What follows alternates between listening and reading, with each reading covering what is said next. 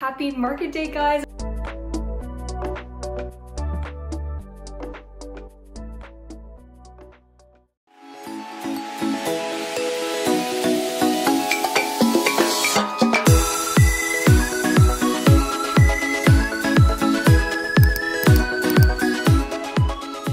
Hi friends, welcome back to my channel, and if you're new here, hi, my name is Emily. I'm the owner of Emily Page Company. I'm a 24-year-old small business owner based out of Columbus, Ohio. This video is going to be super exciting. It is a market vlog. I don't really have much to prep for this market. I've known about it for months and months now, and you guys know that I'm an overthinker, so I have everything all ready to go, but we are going to go into Home Depot together because I really want to get some storage bins. Last year we were just using IKEA bags, and they were great for the limited space that I had in my vehicle, but then we would struggle at markets because markets would get really busy, and then we were just struggling to find the size of that design, and it was a mess. But we're going to be organized this year and find some bins. As you guys know that I purchased a van, so I don't really have limited space anymore, so I really want to use bins to kind of keep my extra inventory in and just make it easier for us to find like the correct size and the design. So we're on the hunt for some storage bins, so let's go inside Home Depot and see what they got. Does anyone else always just get lost in Home Depot? Because right now I'm in the cabinet section, but we'll find them. Okay, I found the bins, but it's a little slim pickings. But these black totes, I see everyone have these at markets, and this is a 27-gallon for $11.49, and I believe that these are stackable too. I just wish they were clear, but I'll just have to like label on the sides. So I think I'm gonna get 8 of these. All right, I think I'm gonna get 2 of these. They're the 106 quart totes for $26. So my apparel that's already on the clothing hangers, I can just put in here, which will make it a lot easier, so I don't have to like take them off the hangers.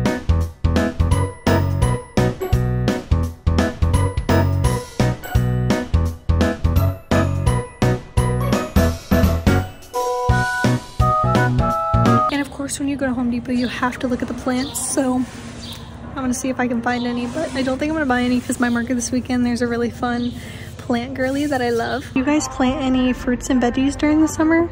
Parker and I normally get our stuff on Mother's Day, so we get like tomatoes, cucumbers, like cilantro, herbs, fun things like that. All right guys, this is what the haul looks like. I got 2 of the clear ones and then 8 of the stackable ones, and then if I end up needing more, we'll just come back because we live like 2 minutes from here. So let's go home.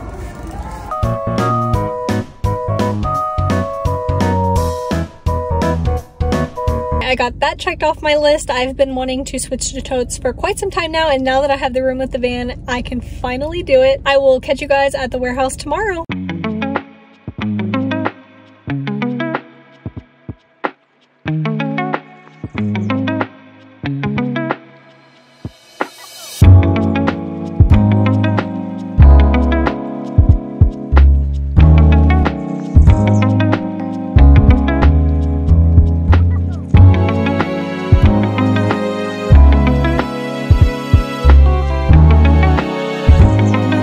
Happy Friday, friends. We just got to the warehouse and I'm getting ready to pack up my little mock-up booth that's behind me and get it into the van. In my first video I posted, I showed you guys kind of like what my mock-up booth looks like. So I have an 8x8 booth, which I'm not really used to. I'm used to a 10x10, 10x20.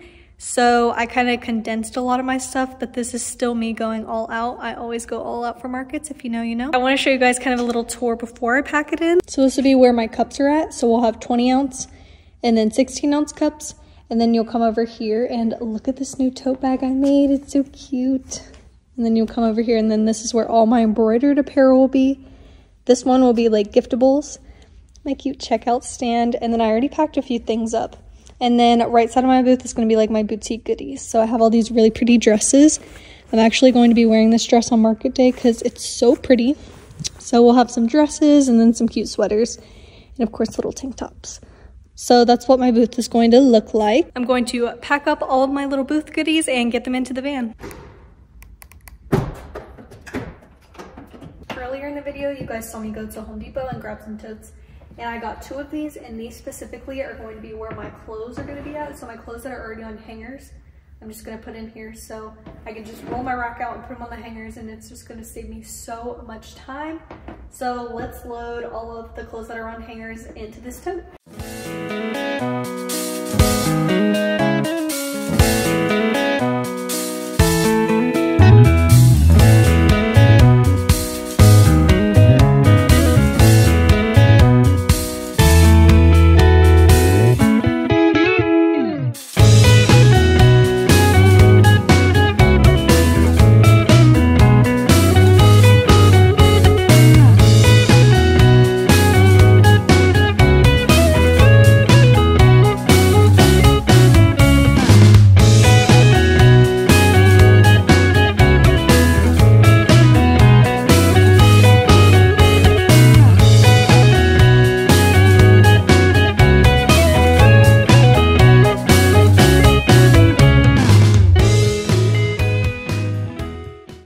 this is what we're working with. I just have 4 totes, so 2 of my clear ones, 2 of my black ones, and then these are all the clothes that are on the hanger. So I just push them all up front, and then let's load. We have a ton of room in here, so let's load the rest of it in.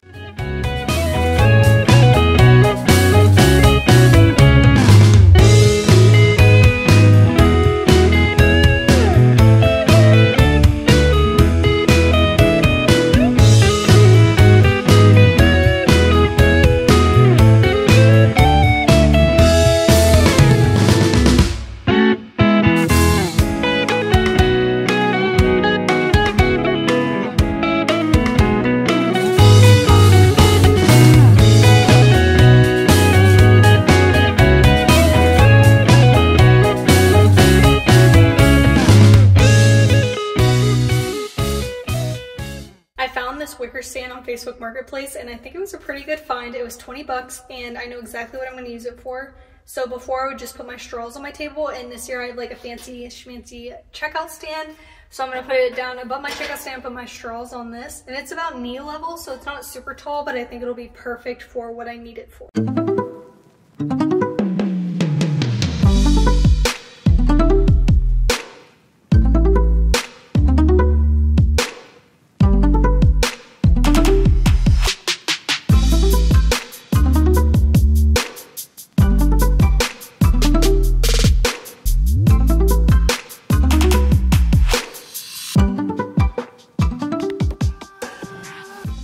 We're gonna have a little chat real quick. When I first posted about the van, a lot of people messaged me saying like, why'd you buy the van? What do you need the van for? Literally just for markets. As you guys were seeing, as I was packing the van, a lot of my stuff is bulky. So clothing is bulky, my glassware is bulky, my displays are bulky. This checkout stand is very bulky, but this is my first time using it, but I love it, so we're keeping it. Before I got the van, I was just using my vehicle, and around June of last year, we ended up starting to take 2 vehicles to markets because I was just growing, and I didn't have enough room in my car, and then I started using Parker's car too. And I really had to limit myself on how much product I could bring to markets, and that was just really bumming me out because we were selling so much product at markets. So that's why I bought the van, so I don't have to limit myself anymore. And I can go all out, because if you visited me in a market before, you know that I go all out at every single market I do. It doesn't matter what booth space I have. I've had as small as a 6x5 all the way up to a 10x20, and I go all out for every single event. Something that I'm going to be interested to see if having the van is either going to speed up, slow down, or keep my setup teardown time the same. I think it's going to speed it up because I don't have to take apart my racks, and I literally can just pull stuff out and put it on the racks. And I have the dolly this time, so that means fewer trips in and out. So we'll have to check back in later in the video to see if it speeds up, slows down, or keeps my setup teardown time the same. I realized that I haven't even shared any details with you guys about this market. So today's currently Friday, and the market is on Sunday from 11 to 5 at Brewdog in Canal Winchester, and this venue is so fun. I love this venue so much. So half the building is their showroom, so that's where us vendors are going to be, and there's 50 of us, so it's a pretty big showroom. And then the other half of the building is their restaurant and brewery, and their food is so good. I'm probably going to end up getting the mac and cheese because it's just so good. I've been a vendor at this location for going on 3 years now with different hosts, and every time I do an event here, it's just incredible. The foot traffic is so high, and the crowd is my kind of crowd, so I always end up doing good here. I'm really excited to see repeat customers. Every time I come to this location, I always see repeat customers, and I'm excited to meet new customers. So the event is from 11 to 5, and they sent out an email a couple days ago saying we could set up as early as 8 a.m. and I think I'm gonna get there at 8 a.m. Normally I would just give myself 2 hours to set up, and that's plenty, but this is the first market that I'm taking the van with me, so I want to give myself plenty of time, and I don't want to feel rushed or anything. And I mean, if I have like leftover time, I can chat with other vendors and kind of eat my breakfast. And also my mom's gonna be at this market. So my mom is also a vendor. She sells pet accessories and scrunchy headbands. You guys will get to meet her and see her. So she's gonna be right next to me too, which is gonna be really fun. In previous videos, I explained that Parker and I don't come to the warehouse as of right now. So what we're gonna do is drive the van back home today, and then Saturday we're gonna chillax, and then Sunday's market day. But I do want to chat with you guys about what I bring to every single market tomorrow. So I will catch you guys tomorrow.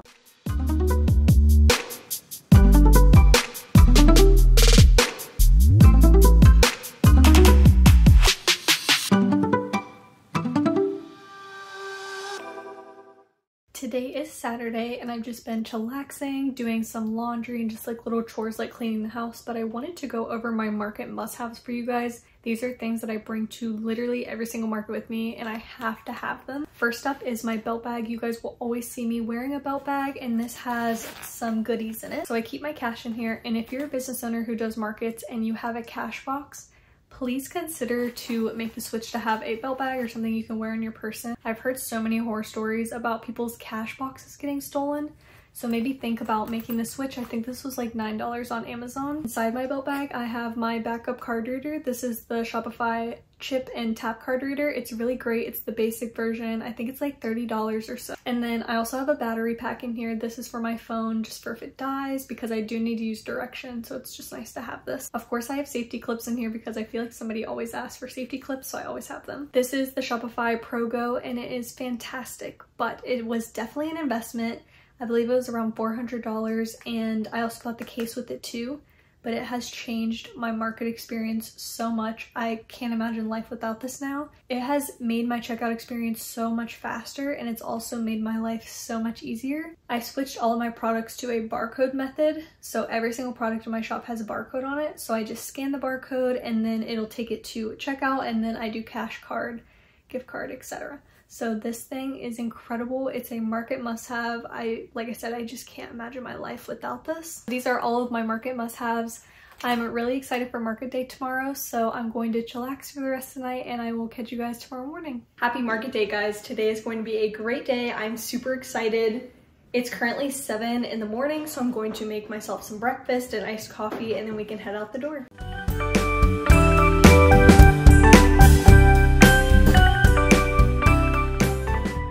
I just got in the van and it's a lot colder than I thought it was going to be. It's 23 degrees outside, but the event's inside, so it's okay. We're going to have a great day still. I definitely did not mention this earlier, but I'm actually doing this event solo today.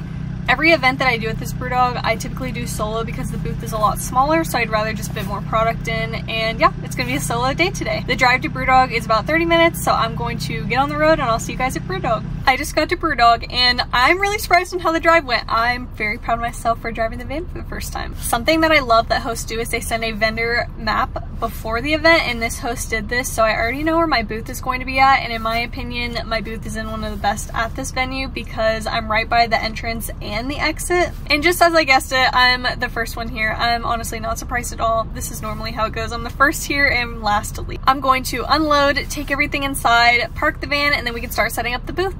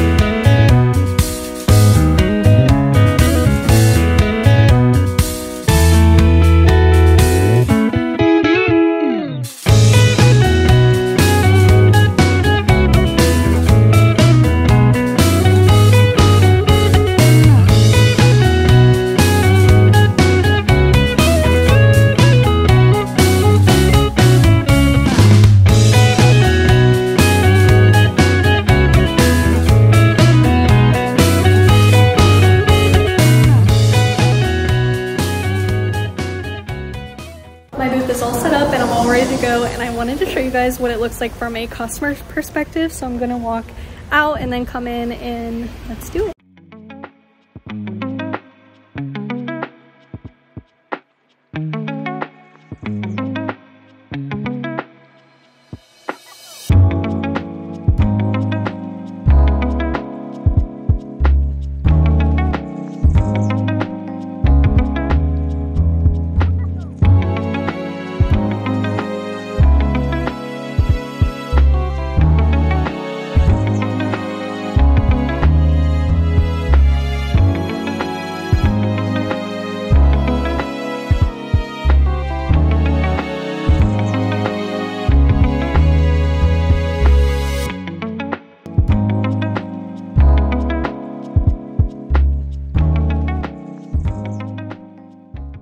It's 11 o'clock, which means the market is officially starting, so I'm going to put you guys above so you guys can see what my booth looks like, and I'm just really excited, so let's go!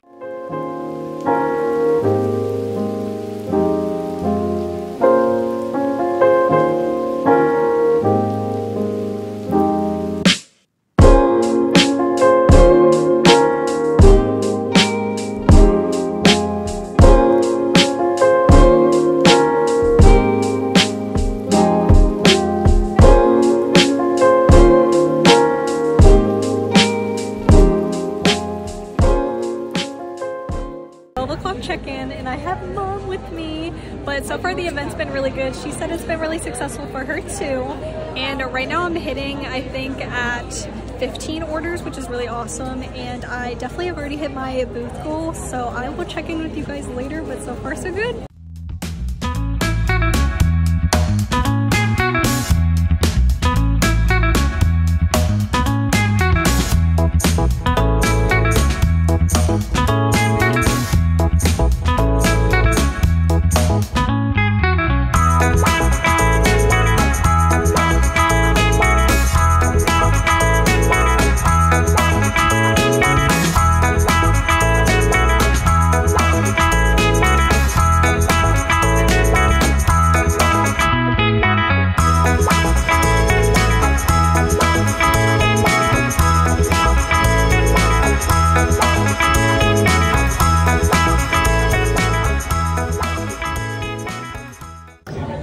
Check-in, and it has been fantastic. I've kind of been selling a little bit of everything, like my cups, my apparel, my bootsy clothing. So overall, I'm just really happy with how this market is going so far, and I have a huge stack of hangers over here that are empty, which always makes me really excited. So I will check back in with you guys later, but so far so good. Guys, this is what I'm talking about. Look how many empty hangers there are.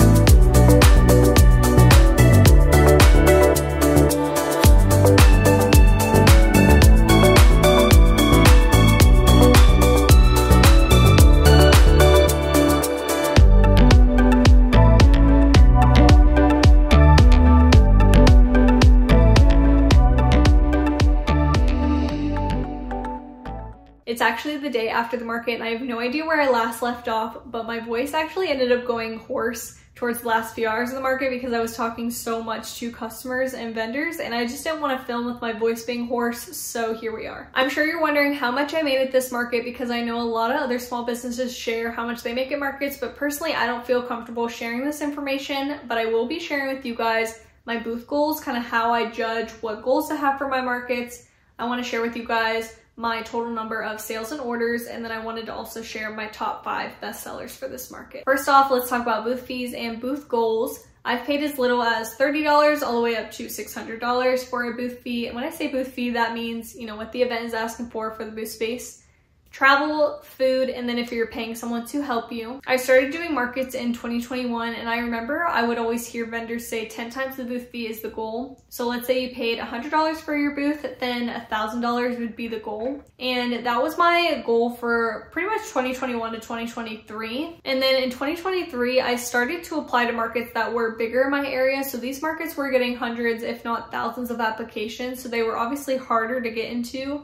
but I did get into a majority of the markets that I wanted to get into that were the bigger markets in my area. And obviously with bigger markets, that means a larger booth fee that you have to pay, but that also means bigger foot traffic, more people know about the event, and more sales. And 2023 was a very successful market season for me. So all the events that we're doing this year, we did last year. So I do know what to expect this year for my markets and just kind of how to judge my goal for markets and how much I sell at markets too. My goal for this market was around 20 times the booth fee, and I hit 20 times the booth fee just a couple hours into the market. So I actually ended up with 28 times the booth fee. I had a lot of repeat customers, and that makes me really happy to know that they liked their products and just wanted to shop with me again. And then I had a lot of new customers too, and that made me happy also, just that my product caught their eye and they wanted to buy something from my small business. Next up, I wanted to share with you guys my total number of orders and sales. So Shopify shows me the analytics from my markets, which is another reason I absolutely love Shopify. So they break down like how much you made, how much you sold. There's just so many analytics, and that's one reason I love Shopify. When I say orders, that means how many transactions I had, and then when I say sales, that means how many products I sold. For this market, I had a total of 60 orders, which means 60 transactions. And then I had 137 sales, which means a total number of products sold. This was a great kickoff to market season, and I just can't wait for the other markets this year. I also wanted to share with you guys my average order value. Now this is different for every single business. For example, I sell products as low as $3, and then my most expensive product is $73. So it's kind of right in the middle of there. And this market, my average order value was $44, and that's pretty normal range for me. So my average order value ranges from $30 to $50 on my website as well as markets. So that was right in the sweet spot. Lastly, let's go over my top 5 bestsellers from this market. And when I was going back and looking at my analytics on how I did, I noticed that I kind of sold a little bit of everything at this market. You know, my embroidered apparel, my cups, and then I introduced a boutique section. So this is my first market with dresses, and I sold a lot of my boutique stuff too. So overall, I sold a little bit of everything. I'm gonna put a picture up in the corner of what the product is, just so you guys can see what I'm talking about. Number 5 is the Sorry I'm Late iced coffee crew neck, and this one I think did good just because it's silly and relatable, and I was hearing that a lot, like, oh my gosh, that's so me. And that released in my latest launch, which makes me happy that it did good. Number 4 was the 20-ounce orange butterfly cup, and I think this did good because it's a perfect spring cup and it's just like happy, bright, and fun. Number 3 was the blind date with the book, and I think this did good just because people love a mystery and make it a book mystery. It's so fun. Number 2 was the 20-ounce lemon cup, and this one always does really good at my markets. It's just bright, fun, and it's really springy too. People love fruit themed items. My friend Jessica, who is at the market too, she sells ceramic goodies, and her blueberry bowls sold out within like the first hour, which I'm really happy for her because she's so awesome. Number 1 was my weekend is fully booked crew neck. I sold out of the mediums like that, and in total I sold 15 of these. And I think the reason these did good is because they were right front and centered at my booth, right on the corner where everyone, that was like the first thing they saw. Overall, I did really good at this market. I love doing these markets. I have one scheduled for summer and then another scheduled for their holiday event. And then I'm also doing their big spring event and fall event. I love the ladies who host this event. They are awesome. And I do consider them friends just because they're really fun to chat with, and I enjoy being vendors with them. My official kickoff to market season is in 3 weeks. So when I say market season, I mean we're doing 1 to 3 markets every single weekend from the end of April all the way up to October. Then we're gonna have like a little break, and then it's gonna kick off again from November to December. So it's gonna be a very busy market season for us. So what I've been doing in the meantime is just prepping. Like I said, all of the events we're doing this year, we did last year, so I know what to expect. And last year I was selling out of products very quickly at markets, so I realized that I wasn't really making a big stock. So this year I'm really focusing on making a lot of embroidered goods because that's what sold really well at my markets last year. So right now what I've been doing is just kind of making inventory, keeping a stock. I feel like I'm gonna go through it really fast, so I'm just trying to get ahead of the game. I really struggle with making content on market days just because I get really busy and I don't have time to look at my phone, but this year we're really gonna try. If you liked this video, make sure to give it a big thumbs up, and if you haven't subscribed yet, make sure you subscribe. Thank you guys so much for watching. I love every single one of you, and I'll catch you guys in the next video. Bye!